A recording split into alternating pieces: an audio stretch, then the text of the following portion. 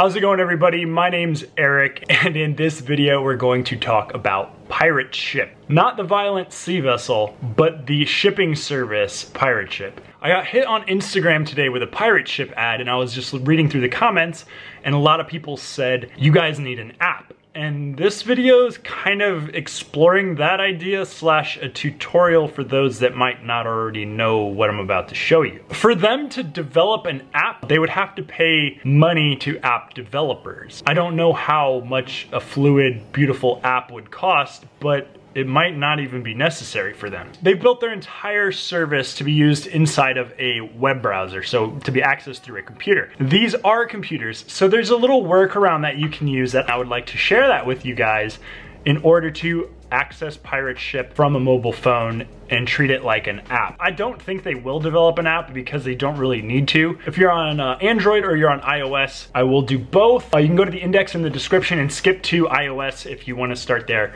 or just watch if you want to do Android. But with that being said, if you haven't already, please give the video a thumbs up. If you aren't already subscribed to the channel, consider subscribing, and let's get into Pirate Ship app hack on mobile devices. So here we are on the phone. I want to show you real quick. I have this shortcut. I'm going to show you how to create it and what it actually does. So I'm going to show you, I'm going to touch it and it brings me to Pirate Ship. I have my username and password saved. I can log in and pretty much use Pirate Ship just as if it was an app. It's very mobile friendly. It's very intuitive. It really is as smooth as an app. If I go to reprint a label, you can't print it within the browser. You do have to hit download, and then it will bring you to this, and then you do 3 dots at the top.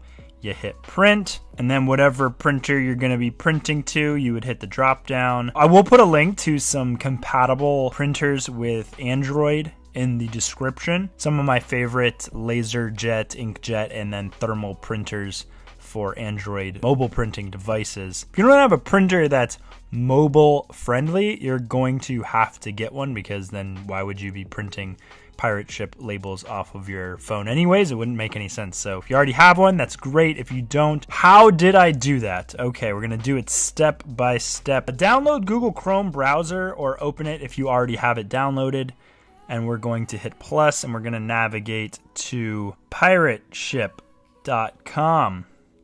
And we don't want this page. We're gonna go 3 lines at the top right, and we're going to go to login. This is the page that we want to shortcut to. So now we're going to go 3 dots at the top, and we're going to go to add to home screen, and you can name it whatever you want. Login, Pirate Ship, whatever. And there it is right here. So I have 2 of them right now. That's pretty much it. It's very easy. I do have a video going over everything on Pirate Ship. I will put a link to that in the description. Make sure to check that out. And now we're going to go to iOS devices.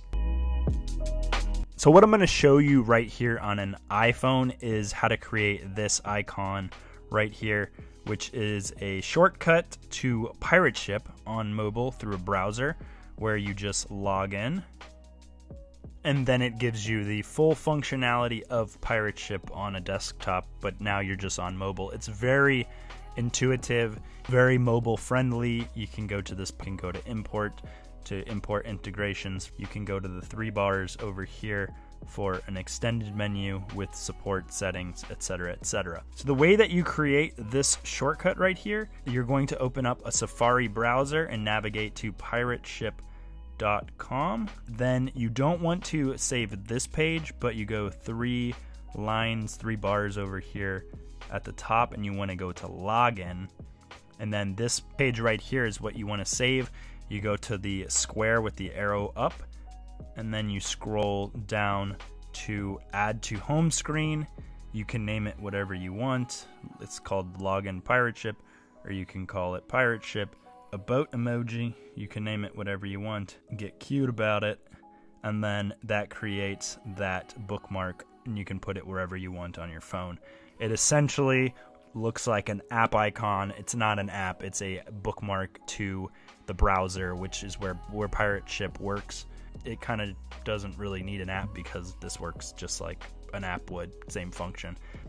So I'm going to log in, and you're going to want to save your password to your keychain or to your iCloud or to your Face ID or whatever, so it logs you in faster next time. And that's the whole point, is to make this like easy and convenient and getting things done in a faster way, being able to run your business off of mobile. Once you get into where you can print, which I'm going to show you right here, it does not support inline PDFs, so I will have to download the shipping label in order to print it. I'm going to show you that in a second. You'd pick the drop down right there to whatever format depending on your printer. If you have an inkjet or a laser jet or a thermal printer, and whatever format that you're printing it in.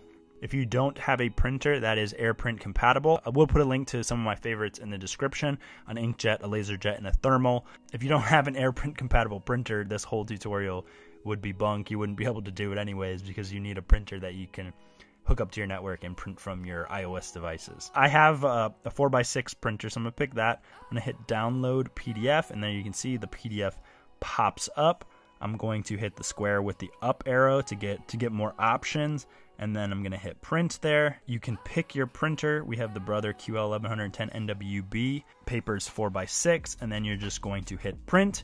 It should send the label to your printer, and everything should be ready to go. That is how you set up Pirate Ship App Hack on an iOS device. So that's the app hack. Pretty easy to do. I hope it was helpful. If you have any questions about the hack, let me know in the comments section. And if it was helpful to you, if you could please give the video a thumbs up, and I'll talk to you guys in the next video. Bye.